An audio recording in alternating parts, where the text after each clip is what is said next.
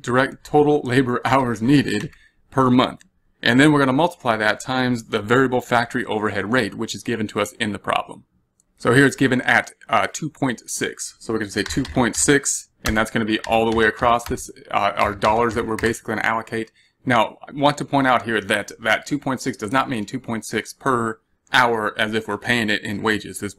Although we're using labor hours, the 2.6 is allocating overhead. Labor is just a way that we're going to use to allocate the overhead. So if we multiply that out, then we're going to say that this equals, for July, the total labor hours times the factory overhead rate. It's the predetermined factory overhead rate.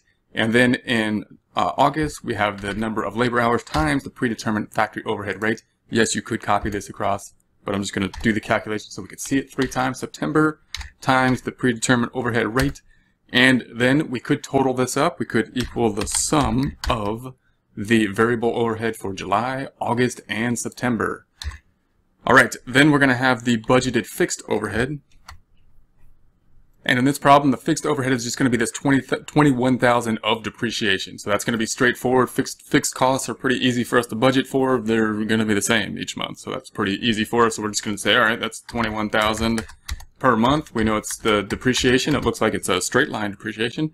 So 21,000 each month. We're going to sum that up, equals the sum of, for the quarter of July, August, September, third quarter, we have the 63.